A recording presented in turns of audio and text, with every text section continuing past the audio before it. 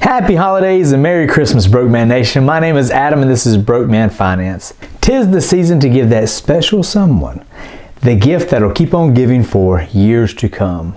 No, I'm not talking about herpes. I am talking about stocks, you weirdos. I'm sorry, I couldn't help myself. Stocks are a gift that can get more and more valuable as the years go by. Plus, they can potentially pay the recipient a dividend for the rest of their life. And at the same time, it can teach that lucky person how to build wealth in the market, just like we are all trying to do. Unfortunately, you can't go to Target and buy stocks. You can't get on Amazon and purchase stocks online and expect them to be at your house in a couple of days at your front door. That's not the way it works, but there is. There is a way to purchase stocks for someone as a gift. In this video, we are going to talk about that very thing. We are going to talk about where to actually do this at. We are going to talk about the different options that you have as a buyer. We are going to talk about different fees involved and some tax points that you need to be aware of before you give a stock as a gift. So stay tuned to the very end so you are very clear on exactly what you are giving someone when you gift a stock. And you can do this with Stockpile gift cards. Stockpile has thousands of stocks to choose from, ETFs, ADRs, and every stock in the S&P 500. Stockpile is the only brokerage where you can give an e-gift or physical gift card redeemable for stock. You don't need an account to give a gift. Anyone can do this. And you also don't need an account to give me the gift of subscribing and making sure to hit that like button. Yeah, it was corny, I know. There are some stocks that Stockpile doesn't carry. Those include penny stocks, bulletin board securities, pink sheet stocks, Ford and ordinaries, and stocks trading below $3 per share. One of the most frequently questions I have been asked, and I've actually asked this question myself, and that is, how can I buy a stock for a niece, a nephew, my kids, young cousins of mine?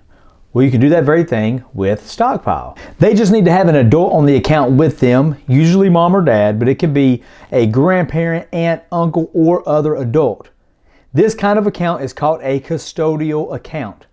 The kid or teen, referred to as the minor or beneficiary, actually owns the stock, while the adult, the custodian, has legal responsibility over the account. Once the minor is of age, the asset in the custodial account legally belong to him or her. They can help him or her open an individual account and transfer those assets from the custodial account into the new individual account. When choosing a gift card, you actually have two options. On one hand, you can pick the stock that you want to purchase for that person. This comes in very handy if you're getting a stock as a gift for someone that's not very familiar with the market and you're afraid they may make a bad decision if you just give them the funds. Or if you're buying this for a friend or family member that may be a little more familiar with the stock, you could just basically get a gift card that's blank, it has no stock attached to it, and allow them to decide where they want to invest that money.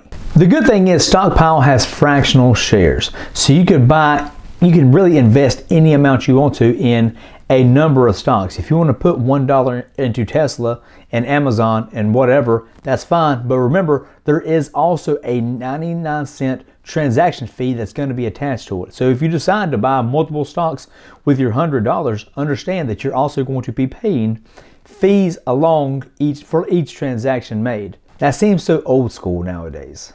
Stockpile also offers an app that allows newbies and young folk mini lessons on the market. This is something I really wish I had whenever I was a young whippersnapper. If I would have even recognized the value in it, I don't know, but I recognize it now. But you can't forget about Uncle Sam.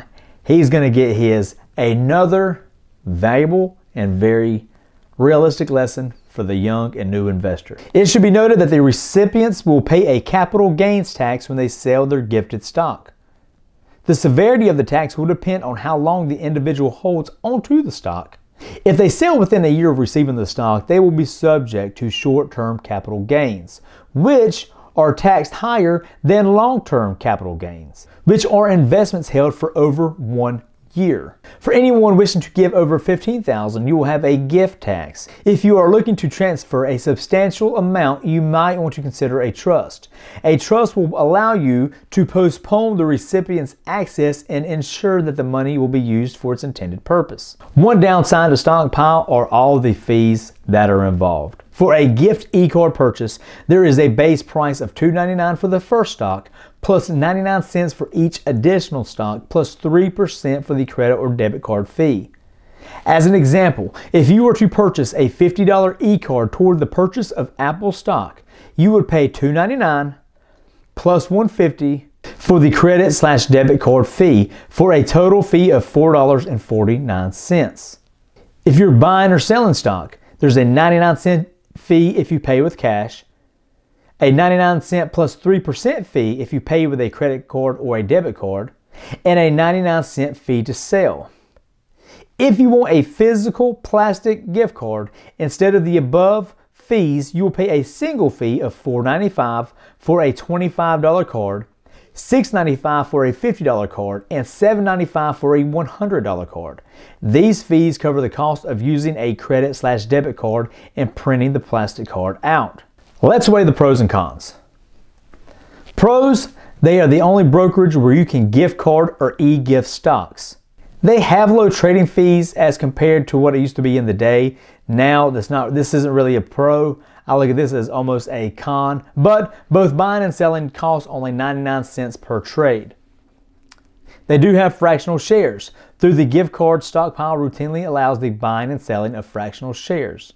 There is no minimum account balance that you have to keep in the account. There are no annual fees either. Stockpile doesn't charge anything annually. Cons: very limited account selection. Stockpile offers only individual and custodial accounts. There are no joint accounts or IRAs. There is a very limited investment selection. There are more than 1,000 stocks, ETFs, and ADRs available, and every stock on the S&P 500 is also available, but there are no bonds, no options, or mutual funds that are available.